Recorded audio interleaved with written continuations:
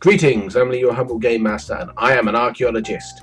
This is a retrospective look at my recent experience with the old school Renaissance.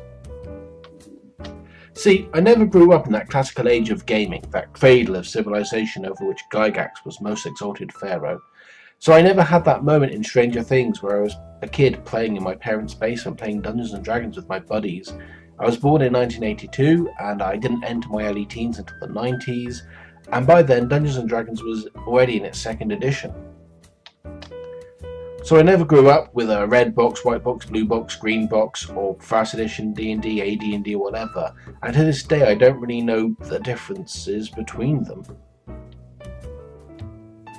What's more, the first games I picked up were games like Earthdawn, Call of Cthulhu, and Warhammer Fantasy Role-Playing, which all had a very different feel to Dungeons and Dragons. My only knowledge of Dungeons and Dragons at that point was the old cartoon, which I knew was based on a role-playing game, but I couldn't tell you much more about it, except for this one guy, Venger, had one horn, and he really hated this little, dungeon master guy, and there was this annoying unicorn. It was a good show, but it was no Pirates of Darkwater.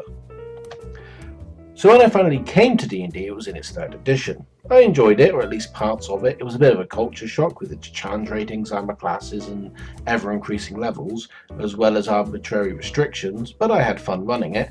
I ran a fairly lengthy Forgotten Realms campaign, and a few shorter Ravenloft campaigns, but ultimately the rules and the design choices of D&D got in the way. And that, my friends, is where the archaeology begins. During my struggles with D&D, I became aware of something called the Old School Renaissance, particularly through Osric and Castles and Crusades. These games, using the open game license, stripped down 3rd edition Dungeons & Dragons and rebuilt it in the style of older versions of D&D, taking liberties here or there, but ultimately cloning the designer's preferred version of the Dungeons & Dragons experience.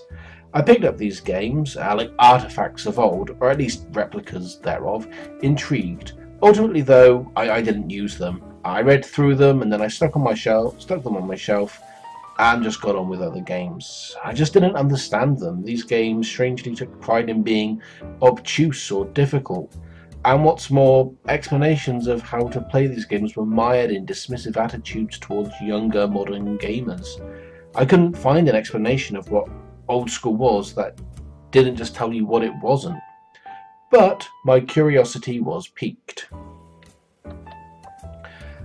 I ignored these relics of a bygone age until I started making YouTube videos where I came across some rather interesting folk who actually had a passion for old school games that fired up that curiosity again. And I had exciting names thrown around like Basic Fantasy, Labyrinth Lord, Adventurer, Conqueror and King, Dungeon Crawl Classics, and the amazingly named Lamentations of the Flame Princess. I picked up a handful of these and my delving into a bygone age began again. Reading through these games didn't really provide me with any knowledge. Again, here was the bravado and machismo of an ancient past. But through watching videos from Ivan Mike 1968 and Jason from Dark Age of Roleplay Games, I learned more, and I eventually got invited by Ivan into a Lamentations of the Flame Princess game set in Prussia of the 30 Years' War. It was an experience I did not expect. Here was I expecting dungeon crawls and death traps, and what I got was a game that I could happily see running in Warhammer Fantasy Roleplay, or even one of the historical White Wolf settings. Not what I expected at all. In Ivan's game, and I'll put the link in the description below to the first session, I played Dr. Hans Fleischer, formerly of Bremen, a failed medical student and dabbler in the dark arts. I imagined him looking something like Jack Rackham here from Black Sails.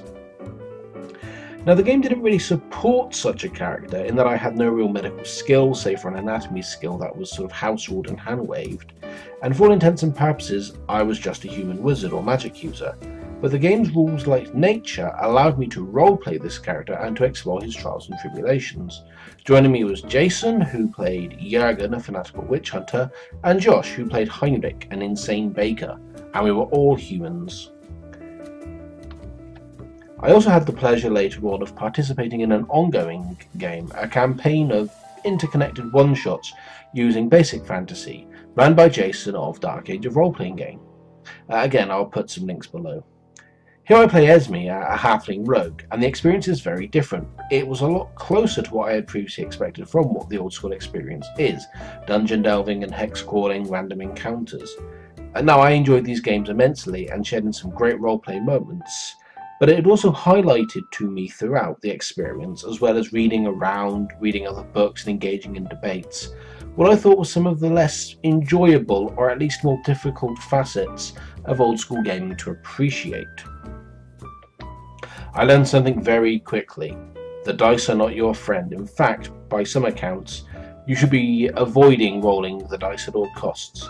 Your competency is very low in these games, and it comes across that action should be thoroughly described to remove all possibility of the dice getting involved. Indeed, as much as you can roleplay in these games, more often than not, these games are about player skill rather than character choices, or at least that's how the intent comes across. There's also this confusion, I think, between competency and difficulty.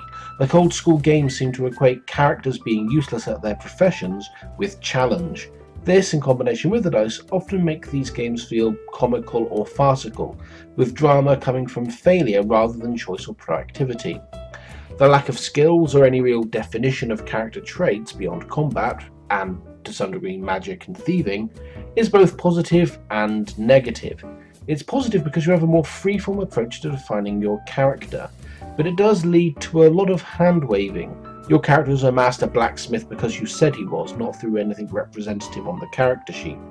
This is more akin to improv, or let's pretend, in that there are no rules dictating what you can or cannot be beyond your class and race. The downside is there's no way to meaningfully affect the game side of things with character skills and abilities. It usually won't come up in a dungeon crawl, but my doctor could have done with a few scholarly skills. It sounds like I had a negative experience, but really I haven't. I've come to appreciate both old school and modern games. I appreciate their differences. I've also been inspired to look at running some old school games, but cannot resist tinkering with them to at least make them suitable to my tastes, but at least a little more. And that's their strength. They're easy to modify. They're so simplistic that you can house rule them, and the parts from one game or another are quite interchangeable, so you can make any game something more like what you want to run. I also love the sense of an emergent story rather than a pre-planned one. The story of your characters evolve as they move around in an ever-reactionary world. This isn't unique to old school games, but these games are strongly built on this idea, and player agency and choice are very strongly hardwired into these games. I've also met some great people trying these games out, and although I can come across as a little bit dismissive to these games, and perhaps a little bit salty, I genuinely enjoy my experience with them, and indeed, some of the shortcomings I find with these games are the same as those that have been expressed by those who actually love them. And so that is my first dig into some old school archaeology. I hope to do this again as my experience with old school games develops, and perhaps one day share some ideas of my own as I branch out into maybe running one of these games. I'm still a modern gamer for the most part, with a love for story, in-depth characters and heavy roleplay, but elements of this can be found in old school games, and it's important to understand how and where these games differ to the ones I'm used to. Well, I'll see you in Tanis with the staff of Ra next time, but until then, have a great game.